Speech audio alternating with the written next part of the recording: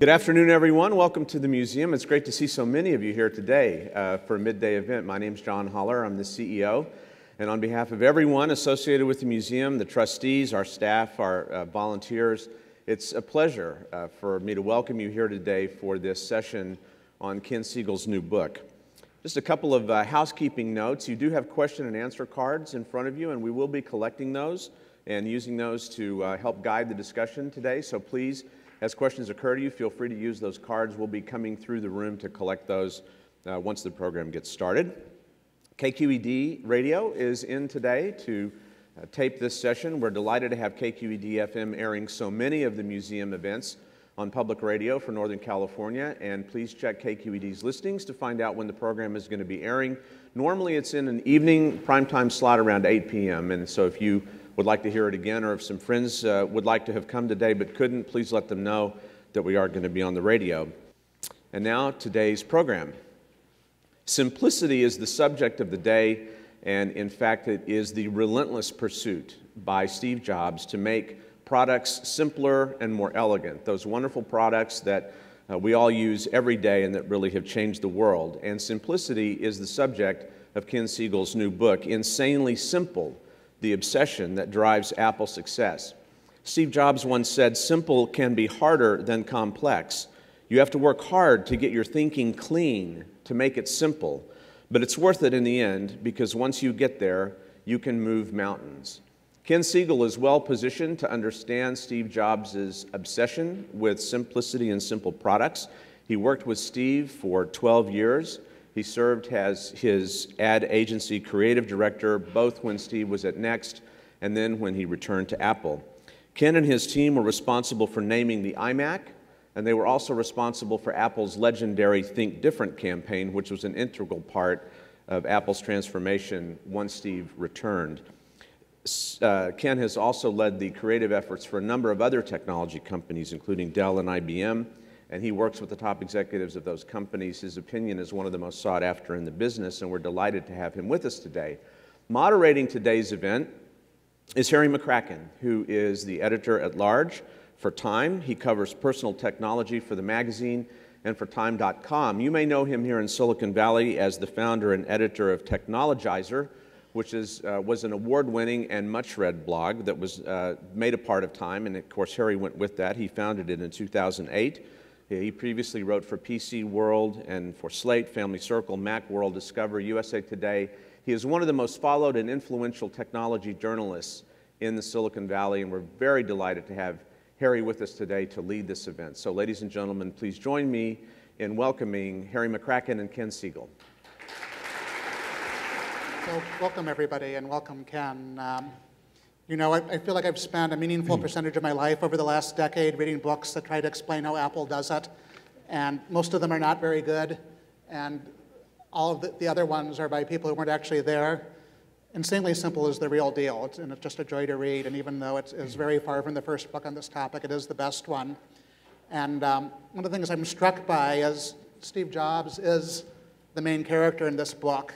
But most of the other characters aren't people, they're concepts. You write about simplicity as if it was a human. You write about its archenemy, complexity. You write about the simple stick, which is sort of the stick that Steve would use to bash complexity. And it really feels like an epic battle, which Apple, for the most part, has won. And most large companies have a great deal of trouble winning the war against complexity. So I wanted to start just simply by asking you, how does Apple do that? And why can it do it when almost nobody else can?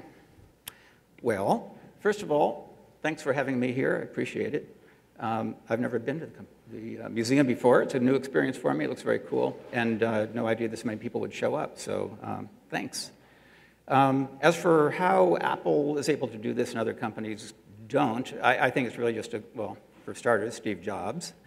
It's his extreme focus, his relentless, the relentless pursuit of simplicity, shall we say, to borrow Lexus's old line, to bastardize their old line, I should say. Steve was one of those guys who just didn't compromise on things, and you would, in many other places in your life, you do things and along the way, people make suggestions like, well, we can get by with this or that. And that just didn't happen at Apple. You would learn very, very quickly when you were working with Steve that you had to go all the way 100% and then some. He would always push it back in your face, and it's got to be absolutely perfect. So I think other companies start out. I think all the companies I've worked with believe that simplicity is a superior way to go, and they set out in that direction, but things happen. And then people say, well, all right, we'll just go with that. And by the time you get to the end product, it's not at all simple anymore, and people get frustrated. And bad things happen, whereas at Apple, things stayed pretty darn pure from start to finish. So, yeah, I mean, the thing that is sort of mystifying is nobody is in favor of complexity. I think most of the things Apple does are utterly logical when you look at them. It's not confusing as to why simplicity has worked so well for them. And you talk a lot about the fact that Steve wanted Apple, despite how large it became, to act like a small company. Yes. It seems like most of the other large technology companies you worked for were definitely large technology companies. Can you talk a little bit about how Apple maintained that?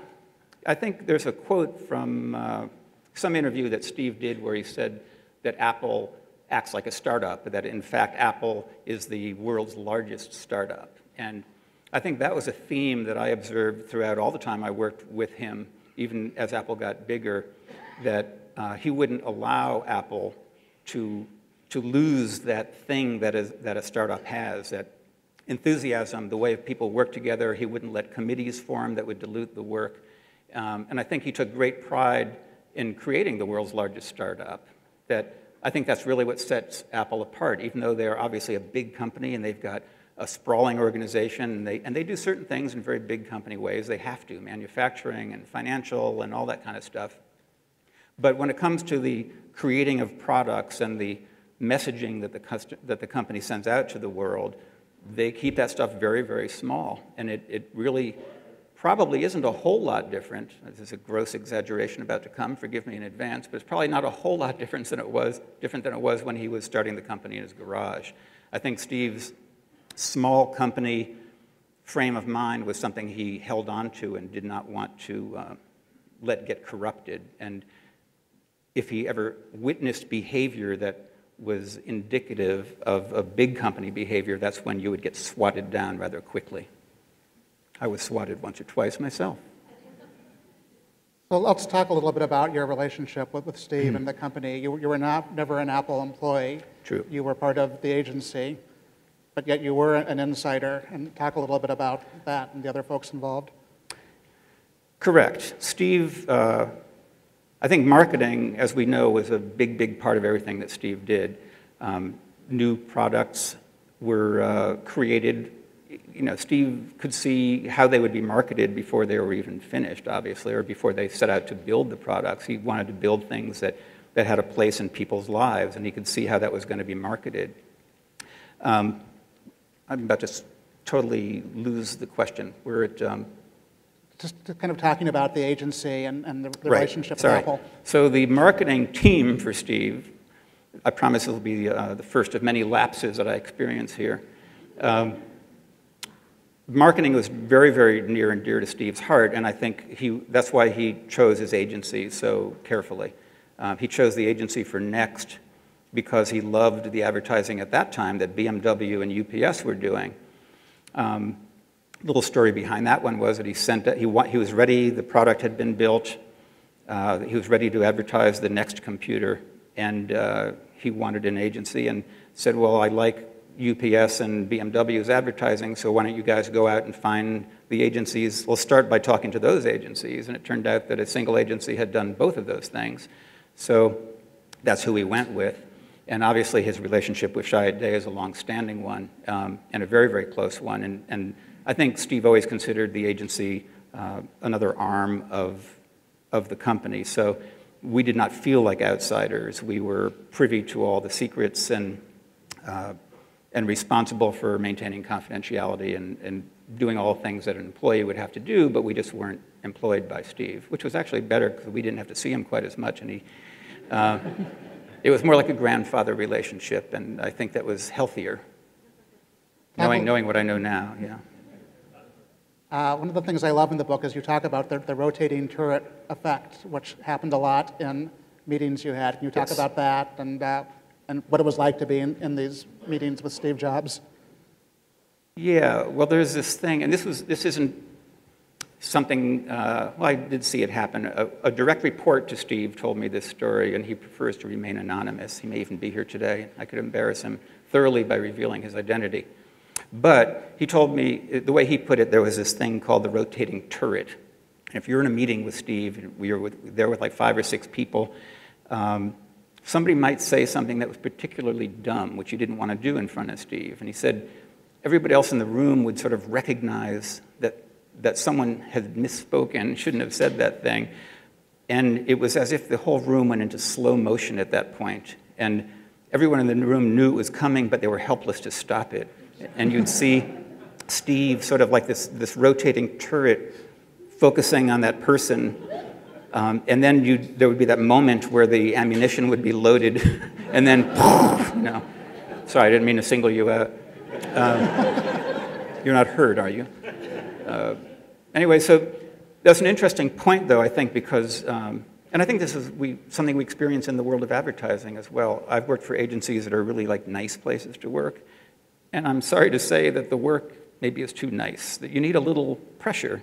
You need to know that if you don't succeed, you may pay for it with your job. What have you done lately? That kind of thing. And I think that there was this thing going with Steve. It's like, you want to please your father, because when Dad is happy, you will be happy, and he'll gush enthusiasm, and you'll feel really good about it. But at the same time, you would know that when Dad is mad, you're going to get a whooping, So when you worked with Steve, you knew that there would be consequences if you failed, which you would rather not experience.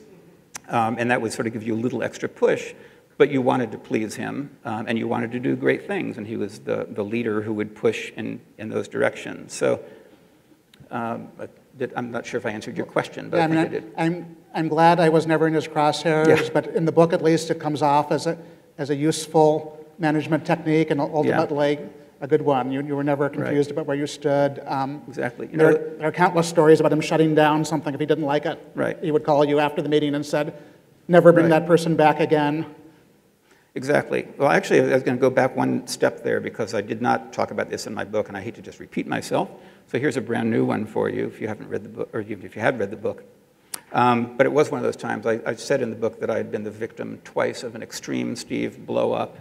And one of them was really just an interesting story, because it tells you what a perfectionist Steve was. It was when the first iMac insert was being prepared, and this was just, it was like the first iPhone moment or the first iPad moment. Steve would be incredibly fixated on making that thing great, and every detail had to be perfect. So we had done like one of those inserts we used to run in Time and Newsweek, and like 12 or 16 pages worth of stuff. And it's like, where were you when Kennedy was shot kind of a thing. I'll always remember every little detail about this phone call I received from Steve, because I was sitting at my desk in the old Binocular building down in LA where Chiat Day was housed at the time. And I got this call from him. We had sent him the final version of the thing that was being printed. It was going to Time magazine or whatever. And he called me from his car phone, so I could hear all the car noises, all the background noises from the car. And he was just livid. He had seen a photo. One of the shots of the keyboard in that thing was the wrong color blue.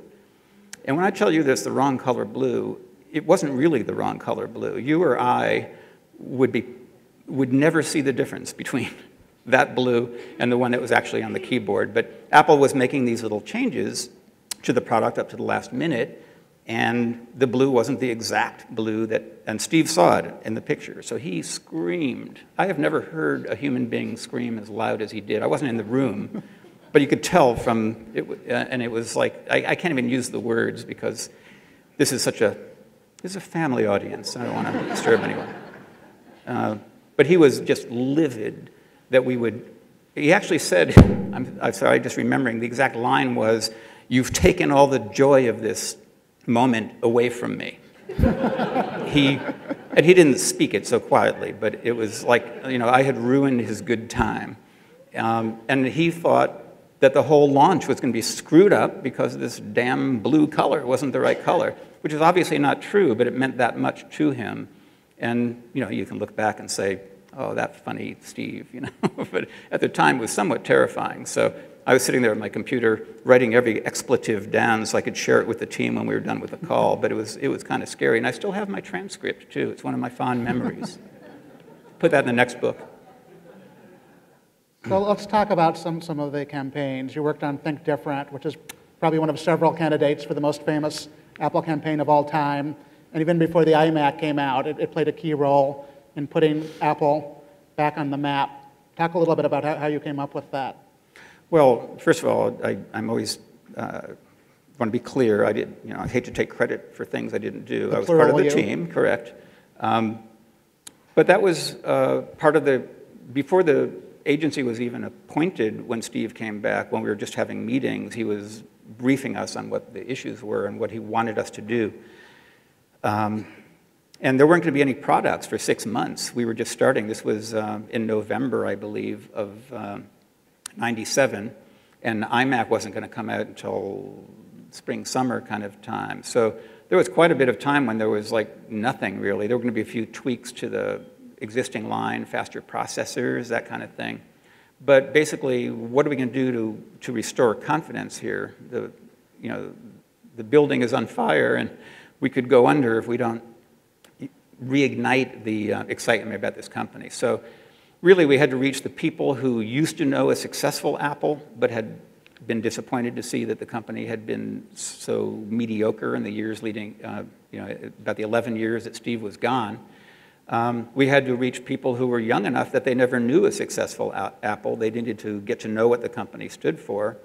And then the employees was probably the most important audience because they were primed and ready to return to greatness, but they needed to be reassured that Apple stood for something. So the campaign was born of that, and the stroke of genius, I think, was actually came from a guy named Craig Tanimoto, who, art director who came up with the words Think Different. And where I come from, art directors aren't supposed to come up with words, and all the copywriters were very upset by that. But I mean, I would love to have come up with those words, but they always got to me because I could see the words Think Different being literally hanging in the garage where Steve Wozniak created the first computer. It's what the company had always stood for. It really captured the essence of everything they believed. So you could put any product up in the history of Apple and say Think Different, and it would work. And especially when the iMac came, which was another really major point.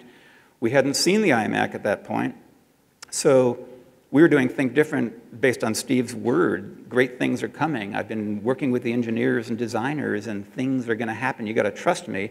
So we're going to, run this Think Different campaign.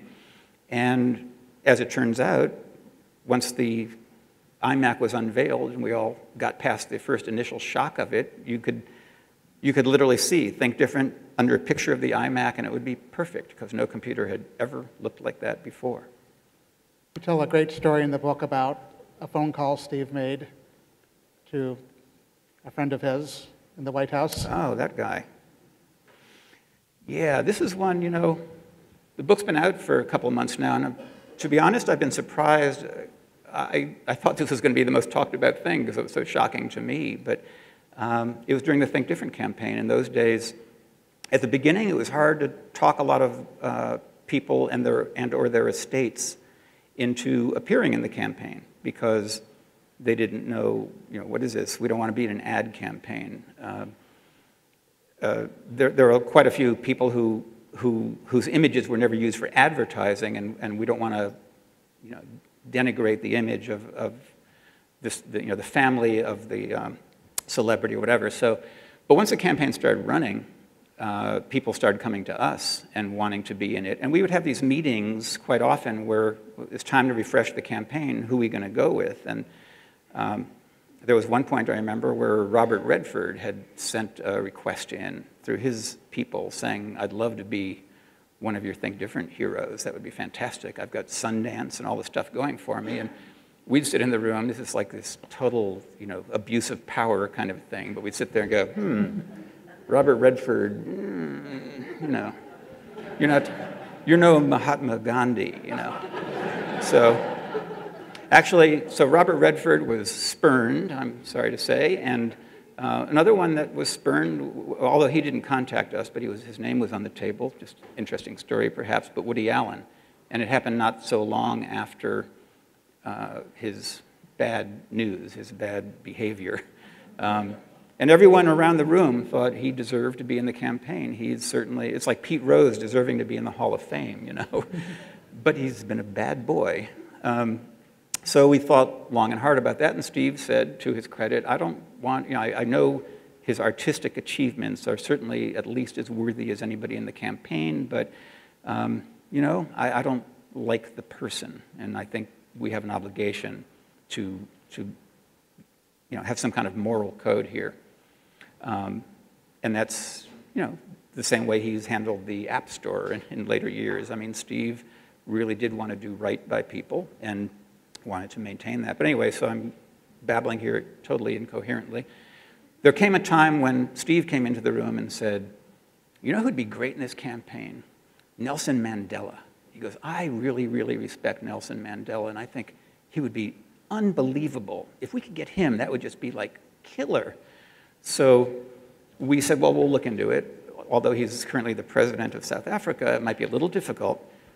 He's likely to say no, but sure, we'll ask. So we sent out word to someone. I don't know who actually handles these things. I certainly didn't do it, but we got a report very quickly, like, no thanks from Nelson Mandela. I'm president of a country. And maybe when I'm out of office, like 6 months, I would consider it. And he was at that time scheduled to be retiring. I should have said that at the beginning. He was on his way out, but he wouldn't be out of office for another 3 months. And then he said, should wait. So Steve said, well, how about if I call Bill Clinton up and ask him to help us? Bill Clinton, who was the president and he was at the time. sitting president of the US. And I thought, all right, well, if that doesn't work, we can always go to the United Nations or something, I don't know. So I really thought nothing more of it. And then it's one of those moments you remember the time and place once again. But it was a Sunday afternoon, I was at home, and I needed to get some copy approved for an ad we were running. So I was on the phone with Steve, and the phone rang. His other phone rang. Hold on a second. He comes back on, he goes, I'll call you back in 10 minutes. So I said, fine, and literally almost to the minute, 10 minutes later, my phone rings again. And he goes, hey, you know who that was? And I'm like, okay, tell me. It seemed like he wanted me to ask, obviously. He goes, that's Bill Clinton. And I'm like, oh, how's Bill? He said, yeah, he talked to the Mandela people, and they said he doesn't really want to do that. It's kind of, not really the right thing to do. So, well, you tried, thank you. And it always fascinated me that the President of the United States would actually spend his time recruiting a fellow head of state to appear in an ad campaign.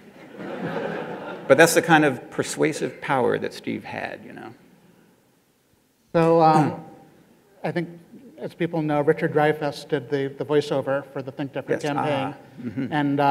And Steve recorded it. I think that's on YouTube, I believe. Yes. And is great, although unused.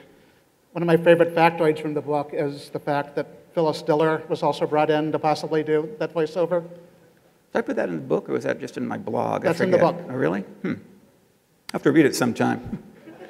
Yeah, it's actually a really fascinating story, at least I think so. Well, first of all, just to go back one bit there, I was actually the person who went up to Apple and recorded Steve doing that voiceover, which we took a sound guy from the agency and went up there with a digital tape recorder, and Steve thought it was a bad idea from the start, but he agreed to meet us, and he said, I'll do, actually, I'm getting the story backwards. I'll meet you in the Apple auditorium, which he did, and then he was in a grumpy mood that day. Things were really busy. I don't know what was going on in his life, but he just walked in and he goes, listen, I'm really busy. I'm doing one take and I'm out of here, and I don't think this is a good idea anyway.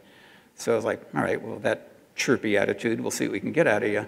And we recorded him, and he actually did 3 takes, and that was nice of him to do. And then he said, "I'm out of here," and he left.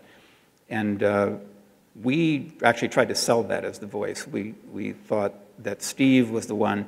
He loved the commercial. He loved the words, and he thought they just so perfectly captured Apple's spirit. Our point was, well, if you really believe that, Steve, then you should read it, because no one is going to be more convincing. An actor is going to act as best he can, but you really believe it. So we recorded that, and then we recorded the other celebrities, and the night we had to make the decision, Steve said, "It's not even close. I don't like my voice. I don't want to be a distraction. People are going to be talking about whether I should have done this or not, and the words are important. I want people to just hear the words. Therefore, therefore I don't want to do it." So we went with Richard Dreyfuss. However, about a week before that, we were in one of those meetings, and Steve said he'd bring these things up sometimes. He said, "I've got an idea for you for the voice for the commercial." At that time, we were just we had the visuals together, and we were finessing the script, etc. And he said, "I got an idea. It's going to sound a little crazy, but it's Phyllis Diller." And we all looked at each other like, "Yeah, it does sound crazy." And he said, "But hear me out on this one." He goes, we're working with her at Pixar on A Bug's Life. And she plays the Queen Ant, and she is just like really good. She's got a really interesting voice. And I'm not saying you should definitely use her, but you should definitely check her out. So I'll try to make the story shorter because I can go on with this one. But first of all, I had no idea how old she was at the time. She shows up at the studio, can't walk very well, and she has her assistant with her because she's got to help her get from place to place. I think her assistant was as old as she was. So you got like 2 90-year-old women trying to help each other walk across the room. But I gave her the script and said, "This is what we're doing." And she read it. I came back in a few minutes, and she was like really impressed. She said, this is beautiful. This is poetry. This is just brilliant, and I can't wait to read it." And I'm like, "Oh, thank you, good." And then we put her in the studio. We played her the music, which you'll recall for that commercial was very, not somber, but it was violins, and it was just really appropriate for it. But it was, and again, she was taken to new heights. She thought, "This is just fantastic. The idea of being part of this is just so good."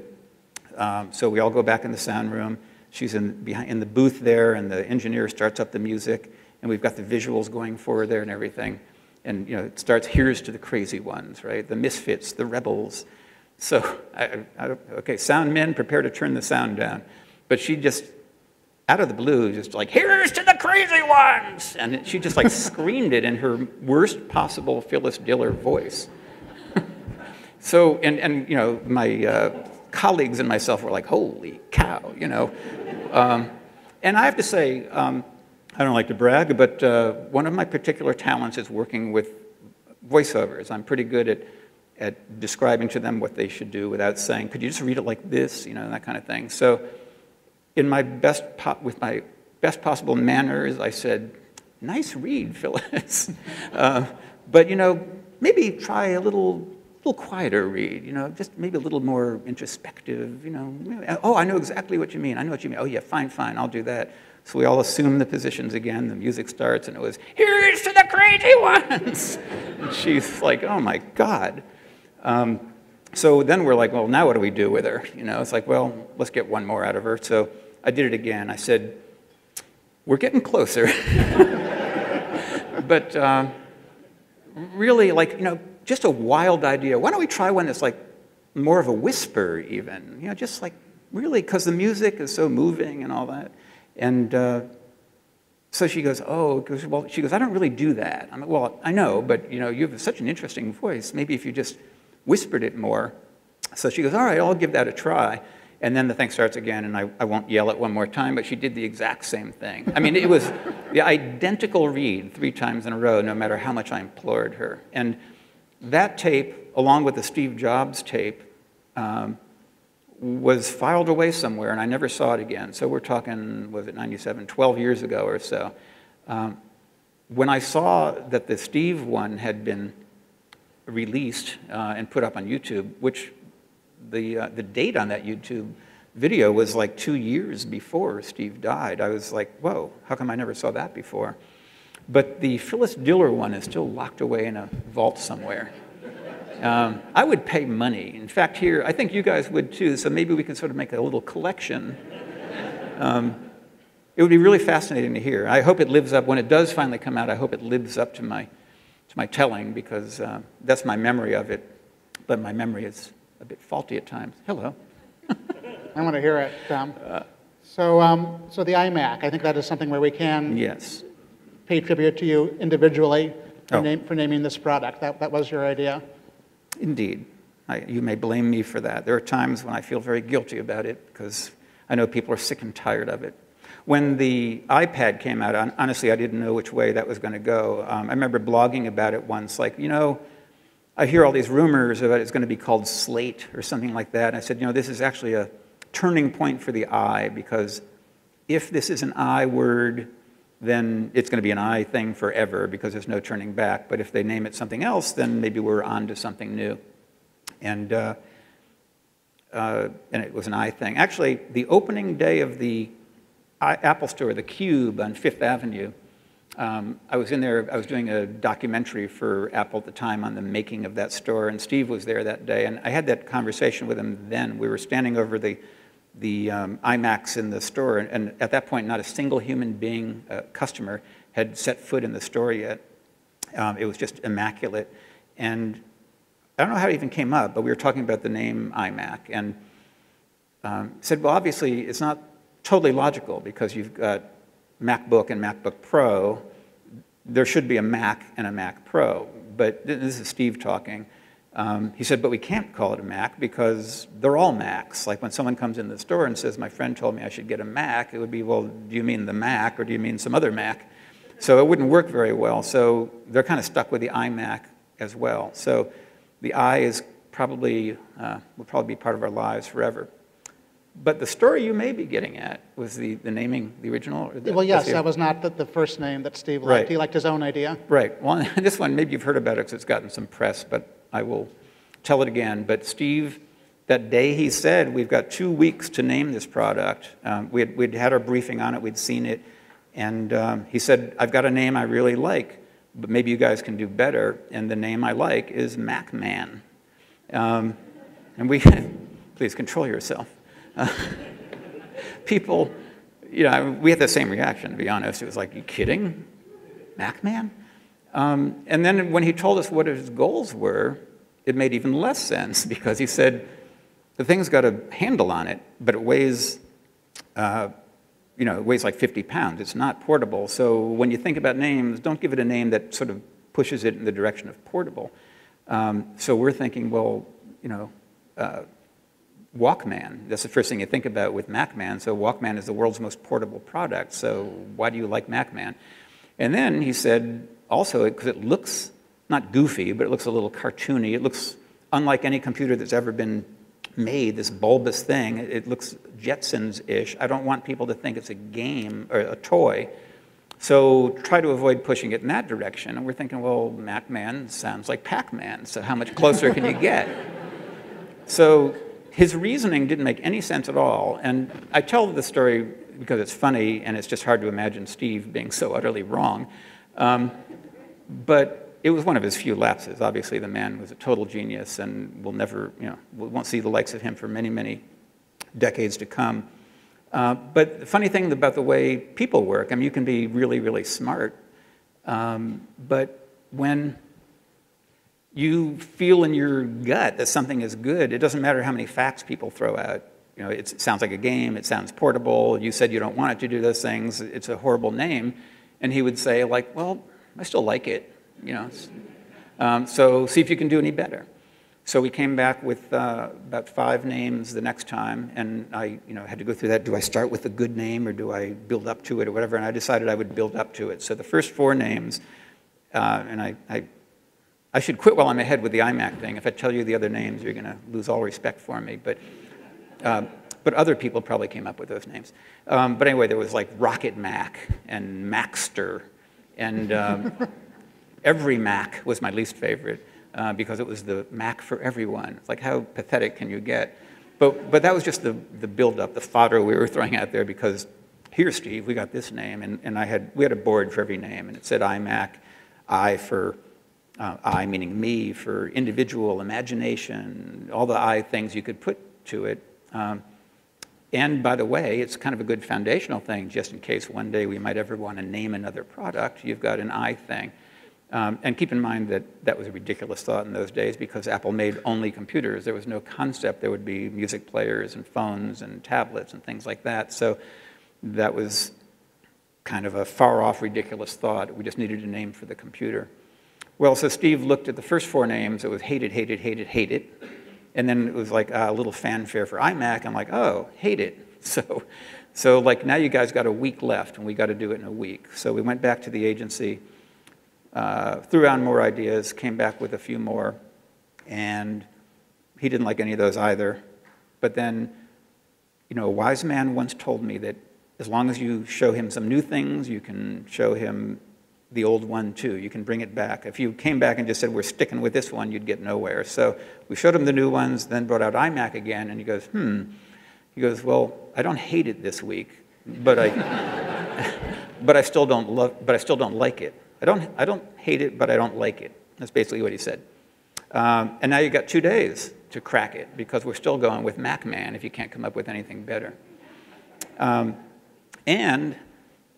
really, really wish there was an ending to this story, but in fact, there is none. The next day, I was talking to someone inside Apple, and they said, hey, did you hear Steve has got the name silk-screened on a model, and he's showing it around to people, and you're getting a lot of good reactions. I'm like, oh, that's interesting. Last I heard, he didn't like it. So then another day or 2 later, like, that's the name, that's what we're going with. So I think, you know, again, I don't think there's in many ways, it was an obvious name.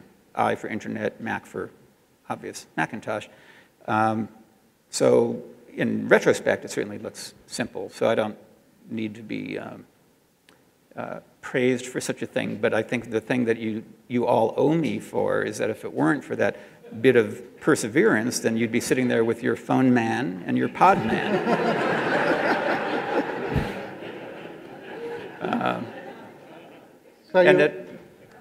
We were talking about that earlier, about what would have happened if it wasn't iMac, yeah, right? that there's some alternate universe where who knows what happened. Well, that's an interesting question. I mean, obviously nobody can know, but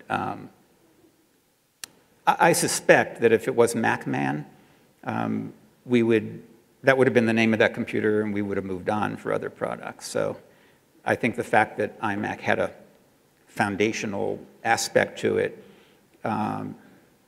and it became, you know, it evolved over the years, obviously. It sort of stands for consumer product from Apple now. So one of the things that makes the book fun is you don't just talk about all these instances where Steve Jobs was right.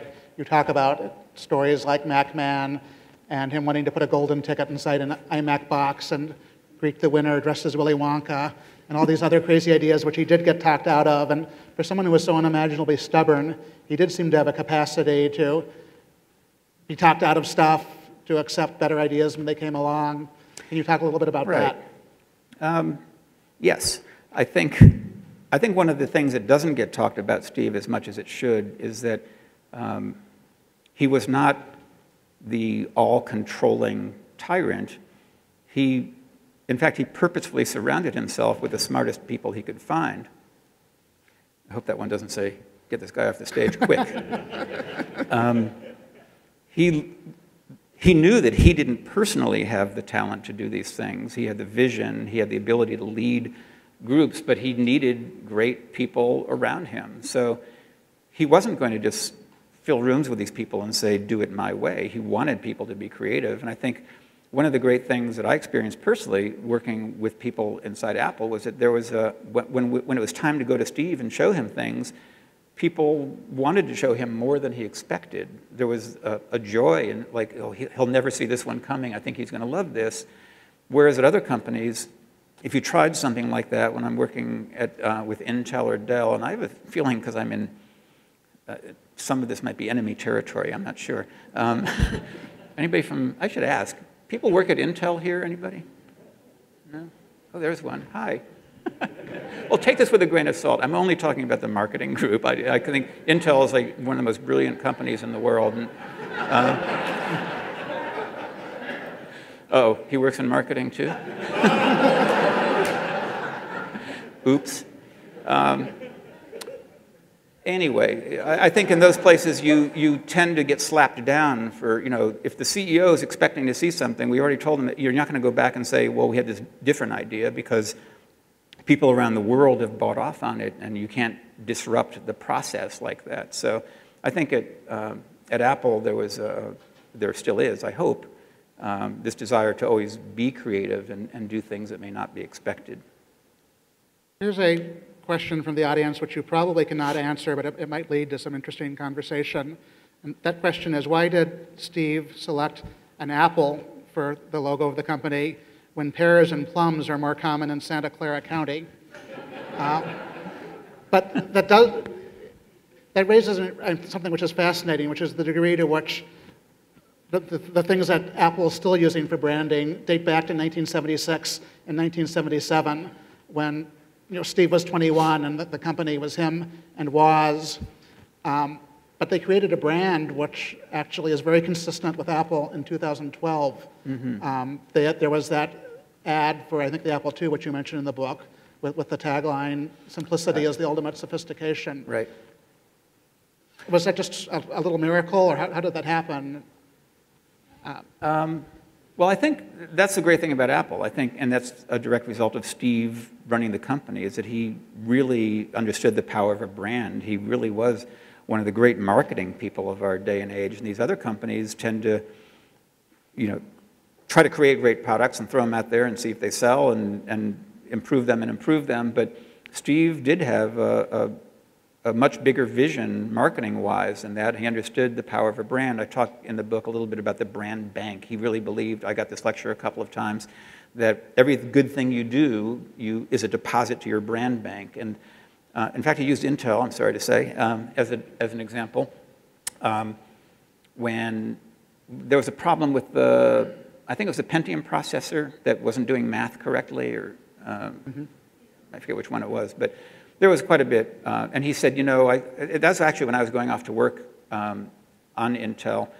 That problem with the chip had happened in the past, but when I was having one of my farewell chats with Steve, he was giving me his advice. And he said, actually, it's kind of a funny thing. It's coming back to me now. He said, how much are they spending on advertising every year? And at that time, I didn't really know. So I said, I don't know, a couple $100 million. Who knows? And he goes, you know what? I think they could stop spending. They could cut their budget to zero tomorrow, and it wouldn't make a bit of a difference. I was like, okay, I'll be sure to tell him. But he went on to talk about the Intel brand. He said, that the Intel brand is 1 millimeter thick. And because they've never invested in it, when something bad happens, and he used that little math problem as his example, he said, like the sharks come out and everyone is just attacking the company. He said, if you build up this balance in your brand bank, you're resistant to such things. He said, you never know what unpredictable problem will rear its head, what scandal may pop up. Stuff like Antenna Gate. Exactly, and that's a very, very good point. Apple could live through that. People did attack them for different reasons now, because Apple is so successful. There's this whole group of people who can't wait to find the reason to bring them down. But they're able to withstand that, because when they make a mistake like that, it would kill a lot of companies or be a serious, serious problem. So he gets up there and says what he says, and a couple weeks later it's forgotten, kind of. And I think that's because Apple has this balance in the brand bank.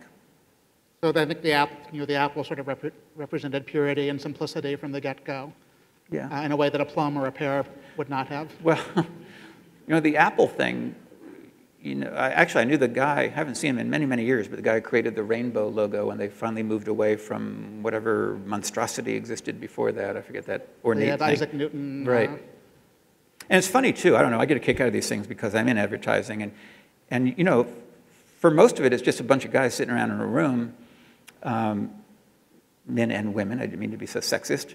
But it's like, hey, that's cool, let's do this or that. So I can see what it was like, when that first Newton with the apple falling on his head or whatever that was logo, it was really ornate, like it took, it was like script. yeah. And I can see them saying like, wow, name the company's Apple Newton, that works so great. But you look at it today and it's just very naive that something like that, something that complicated, thank you, Steve, could become symbolic of the company. So there's this interesting clip that Regis McKenna made available to the museum we were discussing earlier. Steve actually addresses the name of the company, and he talks about the name Apple, and I guess you didn't know that, right? That it symbolized simplicity and sophistication, and that's why he liked the name Apple. And that he then went on to say that that was the line on the cover of the Apple II brochure, simplicity is the ultimate sophistication. And that struck me too, because when I saw that brochure, you could literally put those lines, just like the Think Different words. You could put simplicity is the ultimate sophistication on every product Apple has ever made. And so Apple has been consistent doing these things from day one because they had a leader who enforced this vision and kept everyone thinking about what was really important and where the company was supposed to go. And I think that's what most technology companies lack. They change from year to year. You can't put like a single product on a page and say, this is Google or something like that. It's just harder for everyone else. And Apple is almost an unfair advantage because their brand is innovation. So everything they do is an ad for the brand as well as the product. And most companies advertise their products, and hopefully they reflect the brand, but they're not so directly linked as Apple. Apple's brand is just so perfectly linked to the products that they get all this, one reinforces the other, and you end up being the most valuable company on earth. You talk about the iPod silhouette ads as sort of the moment when the product ad and the brand ad for Apple became one and the same. Did you work on those? I did not. No, I didn't work on iPod. In fact, I bought a brand new MP3 player a week before the iPod came out. And sold it immediately, I should add, because it held all of 2 CDs. Yeah, so what's the question then? The silhouette ads were branding, and they also were designed to move iPods out of stores. Yeah, I think every Apple product ad has been a brand ad. With iPad, I guess it was about last year, they actually did a couple of ads that were more brand ads than iPad ads, I believe. But they were still iPad ads. But they were a little bit more brandy than anything I'd seen before, which I thought was interesting because one could debate whether or not they need to do that anymore. But that's Apple's brand. When you see some super cool thing that works by touch and you just want it from first look, that's Apple's brand. That's what they, so it's just one more reason to believe that anything Apple ever comes out with, you're going to want. So I don't know any other company that's done that, that's built their brand over such a period of time. And all over the world, all of my friends in advertising tell me that their clients are like, let's do something like Apple would do. And you might get one brief moment, but it's not going to build in the long term what Apple has done. It's hard to duplicate because it takes a really long time to do it. You have a couple of good stories in the book about Dell and Intel, both of who you've worked with, where they decide to do big campaigns to show the world what their brands stand for, and then they kind of realize, wait a minute, what does our brand stand for again? And if you don't have that, what Apple had, which was a brand that's been consistent for 35 years, can you build a brand that stands for something after you're already a large company? Well, that's a good point. Apple did always stand for something, and it was never even a question when we were doing the Think Different campaign. Nobody ever had to say, well, do you have a document that could explain exactly what you'd like to be? It was just obvious what Apple was. And Dell, everything about Dell was a bit thinner. All the motivations were different. At Apple, we were never in a meeting where it was like, we need to get 10% more clicks this month than last month. At Dell, that's almost what all of the meetings were about. It was all about making the spreadsheets work, you know. And Johnny Ive has been very vocal saying that Apple doesn't set out to make a profit. They set out to make great products, and if they do that well, profit ensues. And I think that is extremely different than what other companies do. And some people probably say that's bull, Apple doesn't do that, they're a big company, whatever.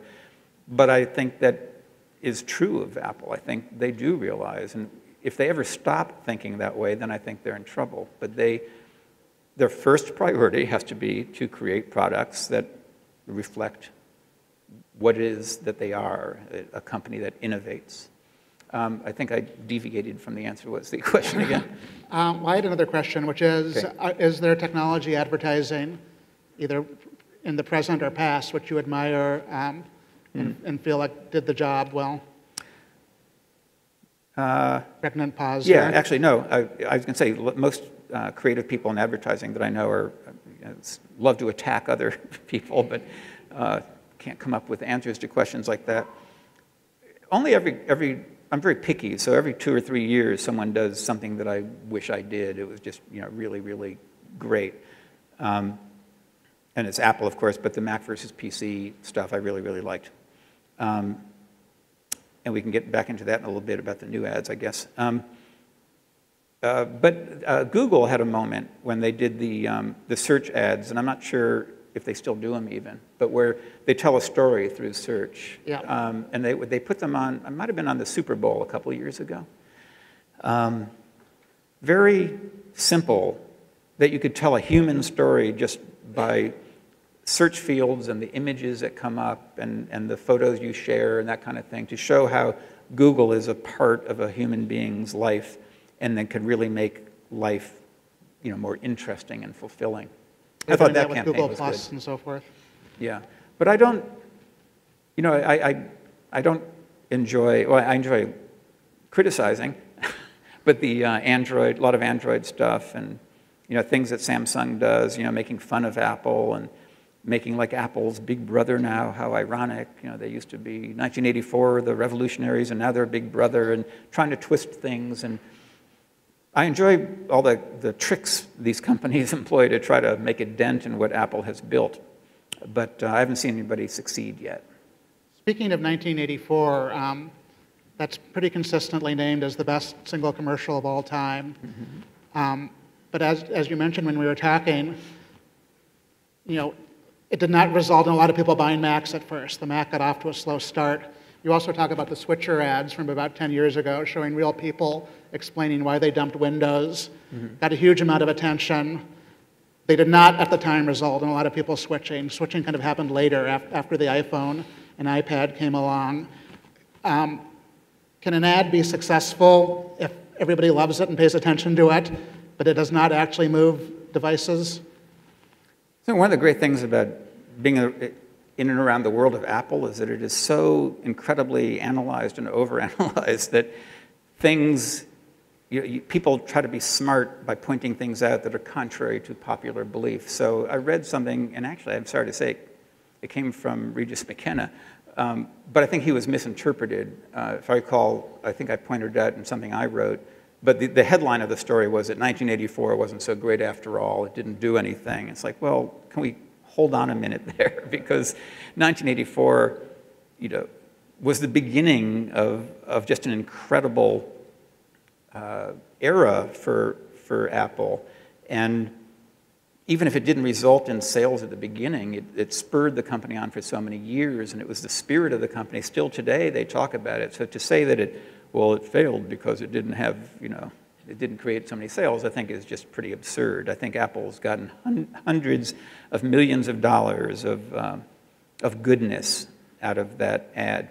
The switcher ads, maybe not so much, in that they're kind of fun, and they were a moment in time, but I think one day when they open the Museum of Apple, is that a wing here or anything? I think the Switchers campaign will be an interesting exhibit, but it won't attract a lot of viewers. I think it's just kind of, oh, they did that and that was cool, whatever, but it wasn't like a landmark thing like like 1984 was. And actually, there's a thread that runs through many years, which is interesting. It goes all the way back to the John Scully days. But Apple has tried many times to put a dent in what they considered this monstrous thing that they couldn't put a dent in, which was Windows. So they tried a lot of things. We did things in the John Scully days that were the easy way and the hard way, and all these logical arguments we tried to make. And then the switchers at the time was thought to be oh, we finally cracked it. Because it's hard to say, well, in any ad, it's hard to say, buy us instead of the other guy, because there is arrogance built into that. That's part of the art of advertising, is to be able to say you're superior without being really annoying and elitist, all the things that Apple is often accused of. But it is hard to say we're better than the other guy without being that. So for many years, Apple struggled to sort of crack the whole Windows thing. And I think they were seen to be, well, the ads didn't work, and people dismissed them as being arrogant. And that's how this whole arrogant thing started. But the switcher campaign seemed genuine, and it didn't seem as arrogant. And a lot of people thought, like, hey, they finally cracked it. But they didn't. And then months later, you'd see, like, well, sales are still kind of down. So personally, I thought when the Mac versus PC campaign came out, I thought, now they finally cracked it. Because, again, there's got to be some arrogance built into it, because we're saying we're better. But they made the PC character kind of lovable. In fact, I read a lot of articles. They thought he was the most adorable character in the thing. I mean, and now that this new controversy has come up, I see people talking, because I made the point that Mac PC was so brilliant and it ran for 4 years, 66 commercials and all that. And I'm hearing people say, like, well, that campaign was a failure and it pissed people off and this and that. I'm like, what? I thought it was pretty darn good myself, and Apple certainly wouldn't have run it all those years if it wasn't doing a lot of good for them. But I think, again, it's hard to craft that perfect message that's the right amount of confrontation and a degree of respect so you don't seem mean. That's the main thing, is that they put down the PC, but they didn't seem mean about it. And I think they really hit that magic combination in that spot. So speaking of times when things weren't immediately successful, you actually started with Steve at Next and were there throughout the Next adventure before he came back. And that was spectacular technology, and every single Apple device today is like a great-grandchild of the Next. But the company, as a standalone company, was not a success. Can you talk a little bit about any lessons, if any, to be drawn from that? Well, I think Steve tried to do something very different with Next, and it was a business-to-business proposition. He dealt with enterprise infrastructure, and he would make these major sales to corporations that had 100 offices around the world and that kind of thing. And it was a very different thing. It's a very different thing to sell systems like that versus like, hey, here's an iPod. So that magic thing was missing, and I think Steve felt like he had something really, really good, and it was going to change the course of computing, and it did in certain ways. And I think the way it worked out is actually fabulous, that what he worked on at Next became a part of Apple, and he himself matured in different ways that he might not have had he remained at Apple. So in the end, you can look back and say that's pretty neat the way it worked out, but Next was a bit of a struggle. And we have an eyewitness right here, actually, the fabulous Bambi here, who worked at Next. And lived on Steve Street when he was growing up. And she was actually the brains behind the whole outfit. Steve took orders from Bambi. Another question from the audience, which I'm sure people are wondering about, which is, what, if any, was Apple's response to your book? And did you give it to them before you published it? I actually thought long and hard about that one, because I didn't know how they'd feel about it. To be honest, I intended to tell Steve about it, and this all started, like 3 years ago now. So I intended to tell Steve about it, and I was going to ask him if he would write a foreword for me. And then, while I was sort of mulling all it over and time was going on, suddenly there's an announcement. The Isaacson book was announced, and I'm like, I don't think he's going to want to write a foreword for me. He probably doesn't want another book coming out that's, whatever. So I just thought, well, I'll think about it. And I thought about sharing it with but if you tell them what you're going to do, and then they'll want the right of approval and the whole bit. So I decided it was probably best to just do it. And then Steve's medical condition changed dramatically, and he couldn't be bothered with something like this. So from the people I've spoken to inside Apple, everything's just fine. I mean, the book is a tribute to Apple. I think Apple is just like the most amazing company. If you haven't figured that out by now, I have just incredible respect for everyone I've ever met there. And I think they've accomplished such amazing things that's why I wrote the book. I think the principle that drives it, this love of simplicity, is a lot more present than people give it credit. And I think Steve applied that just because that was a part of his personality. He applied it to everything, not just the products, but the processes, the development, the advertising, the naming. I mean, it was just always a consideration, like what's going to make sense to people, and what are they going to get quickly and appreciate better. And did you get any feedback from them since the book came out, for good or bad? Nothing direct. No death threats or anything. I haven't revealed anything confidential, I don't think. Another question from the audience. Did Steve Jobs' style hinder, with an underline under it, innovation and creativity? And I imagine that kind of refers to his reputation as a micromanager who wanted things done his way. And from the outside, there are certainly people who say that must have been really stifling. Well, first of all, I have to acknowledge the limits of my own knowledge. I was not involved in product development, so I was seeing things from the marketing side, and we'd get invited in various times to give an opinion on the colors of iMac or something like that. So I can't really say on the product development side if he was stifling or not, but my gut tells me no. He drove people to do great things, and he would encourage greatness, and he would reject things when they weren't great enough. So I don't think he was stifling anyone. I do think there are a lot of people who probably don't like to work in that kind of environment, and they may feel like, I don't like that kind of pressure, but those people don't succeed at Apple. So you have a great line in the book. You say that he was not a creative genius. He was a genius who loved creativity.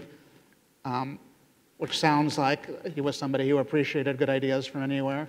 Yeah, as I said before, he would often talk about his goal of hiring the smartest people. He wanted great, creative people around him, and he certainly wanted them to spread their wings, but someone had to corral it all and say, this is where we're going, and that's a great idea, but it's not going to work because this one's better, so sorry. And there are all kinds of ways that worked, but I think it's all about hiring the best. And that's what he did. I think he just has an incredible talent for hiring and of course, managing. Another question, which you may or may not feel like you have insight on, and that is, was Steve Jobs happy and satisfied with his own life? Was he, at the end, a content person? Yeah, couldn't really answer that question. No, I mean, to be honest, I didn't have contact with him the last couple of years. I'm assuming that he did what he did. He was very fulfilled, I know, when a product like iPhone came out or a product like iPad, and you could see that on his face at the presentations. So he lived for those moments, and I do think, I actually pointed out in the book that one of the lines he contributed in the Crazy Ones commercial was that they push the human race forward. And I think Steve felt compelled to do that. And it wasn't about, here's a cool music player and here's a cool tablet. There was a much bigger vision at work, and these were all steps along the way. And I do think, just because you've heard him speak so proudly, that when he saw preschool kids using a tablet, or doctors, moms, people in old folks' homes, I mean, every kind of person who didn't really even use computers before, and then all the people who did use computers before, using them in different ways at patients' bedsides and whatever. That I know, just again, not by personal contact, but I could see it in his face. He loved having that kind of impact on the world. So why don't we start to talk about the present day and maybe even the future of the kind of simplicity you write about in the book.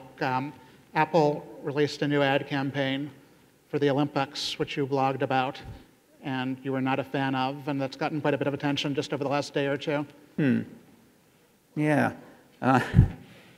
We should take a poll here before we start. Have you seen the new ads with the genius helping out people in real world situations? Yeah. Who likes the new campaign? Do we have some likes? Because there's a lot of opinions in the world. Dislikes? Any? No, it's actually not as... Who hasn't seen these ads yet? Oh, well, that explains that.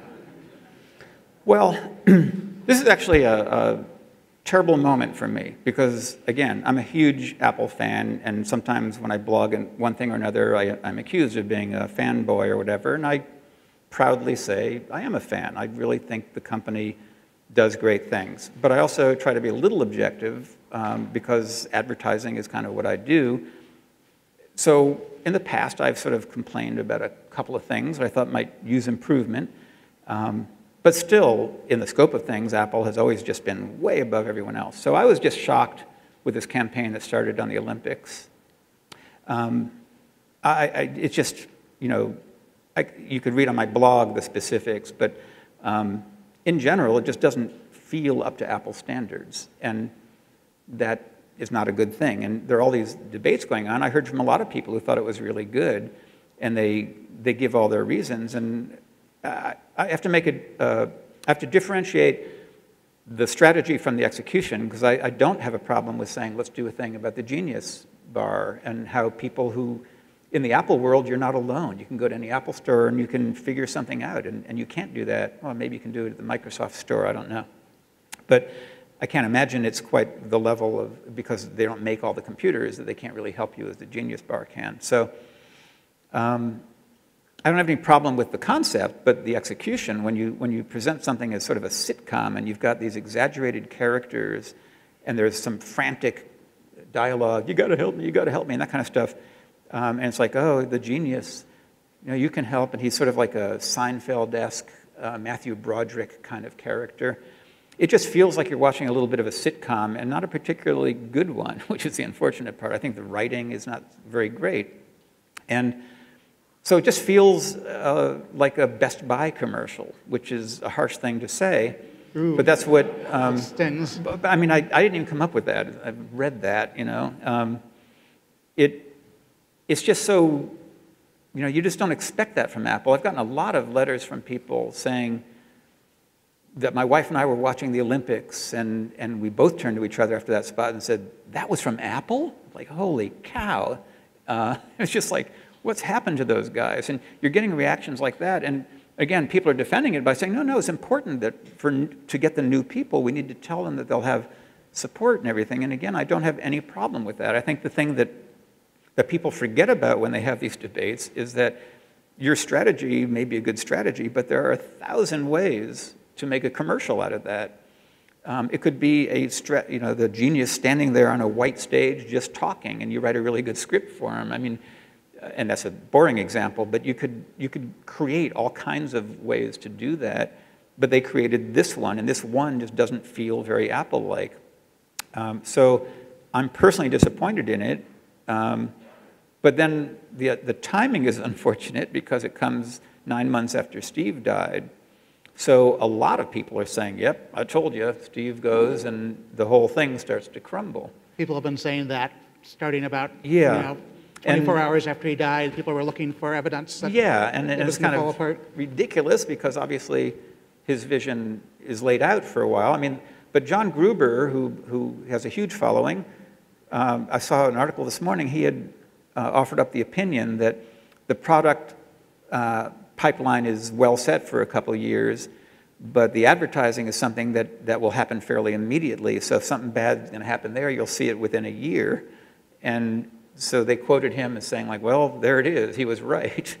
I'm not prepared to go quite that far because, again, I have this devotion to Apple. I think everyone has low points, and it might have been a much better idea at the beginning and somehow went astray. And you know, you can't control all these things, so I give them a little credit and say they made a little mistake, which is more than a little one, and the next time they'll bounce back with something better. They may not want to change campaigns because that might make them look, like wishy-washy or something.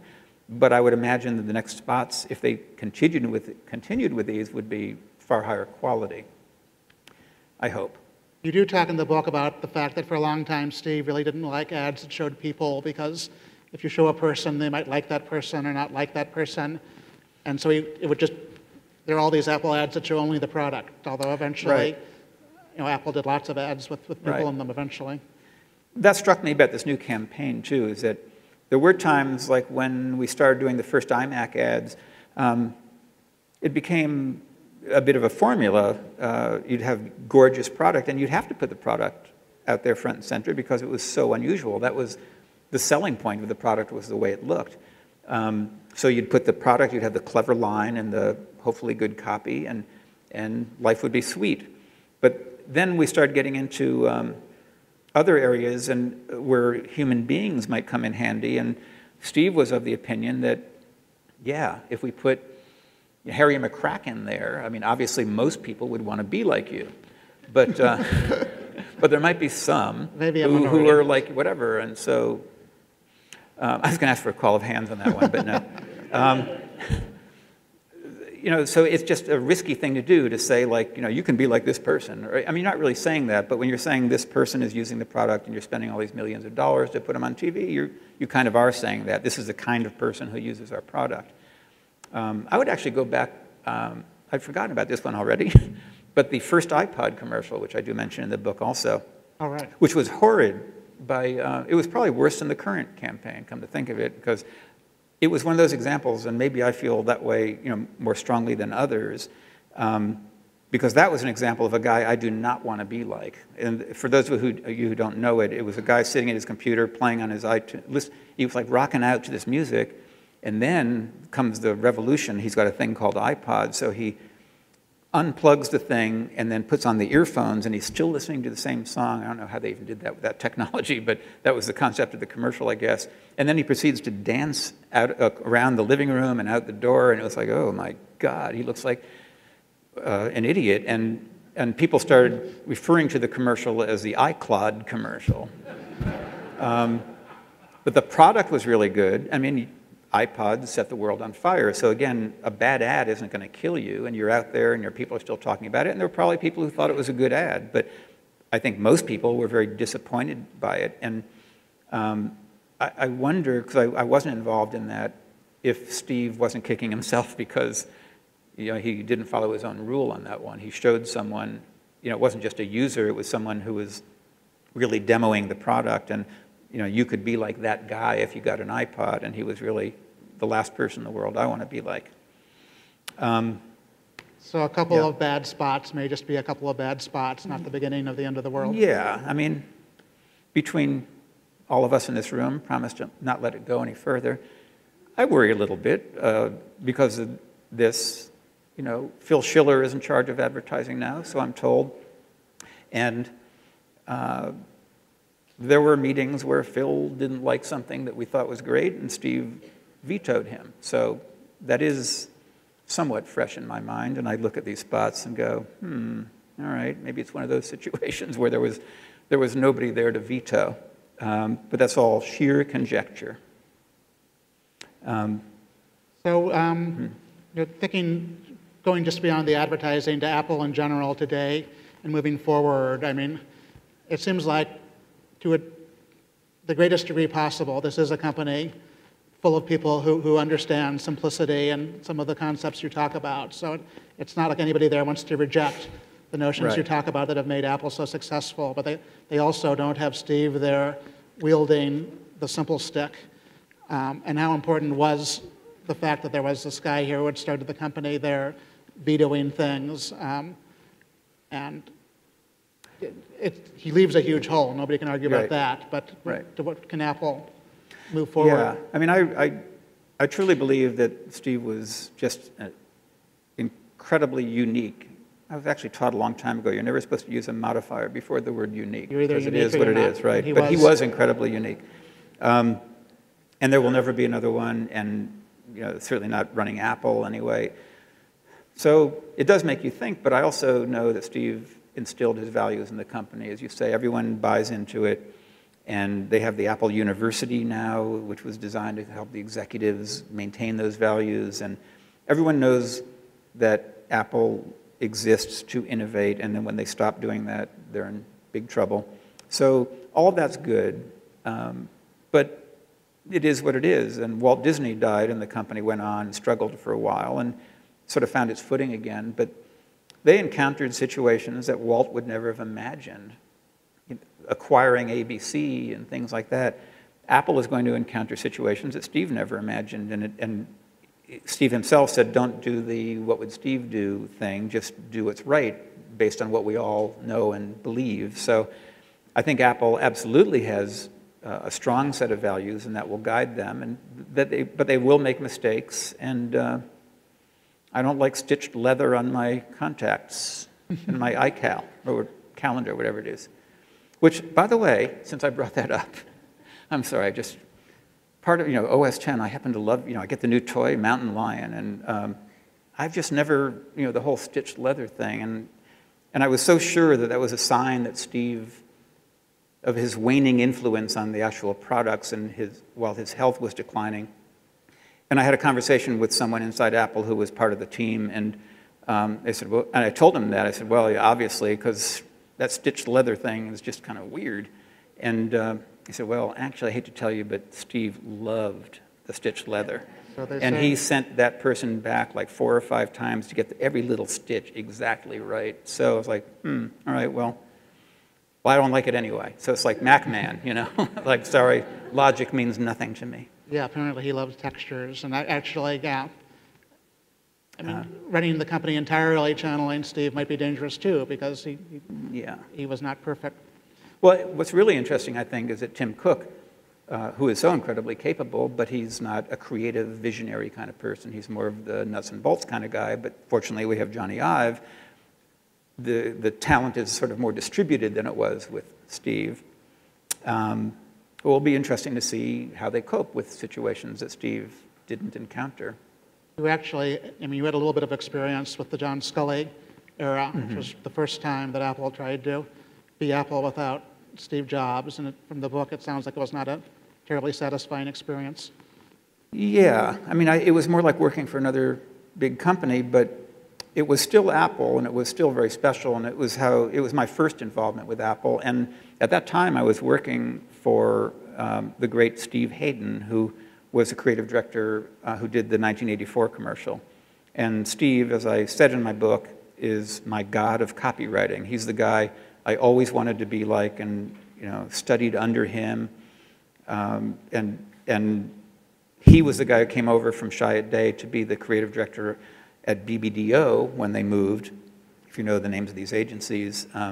When Sculley instantly fired Chiat Day and brought in BBDO, who was his agency at Pepsi, and then they brought in Steve Hayden. So Steve Hayden brought me in, and I got to do that kind of stuff. But we did do some pretty good campaigns then. One that is fading a little bit just because it's old, but the What's on Your PowerBook campaign. Mm-hmm. We had that pride. Everyone was really excited to be working on Apple. And in fact, the people Steve Hayden brought in were all the people who used to work at Chiat Day on Apple. So there was actually one funny moment I remember when we'd been through some bad meetings with Sculley and his people, and we were going up there for like the 3rd time to try to crack this one project, and we were there were like 4 of us about to get on the plane, go up to Apple.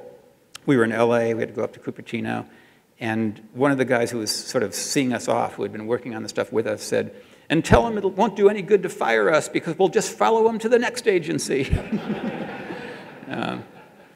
So we were all like the same people, but just doing it from, instead of at Chiat, they were at BBDO. And What's on Your PowerBook was one of those. That was Chris Wall, who became a very big guy at Ogilvy, and Susan Westra, who's still at Ogilvy. Really, really a classic, great campaign. You can look at it now, and it still looks pretty darn good. Well, Ken, this has been just tremendous. Everybody, if you haven't read the book, not only can you get the book here, you can get it autographed by Ken, and it really is a great read. I've read every other book about Apple. I just learned so much from this one. And I'd like to thank you, Ken, and Okay. ask the audience. Okay.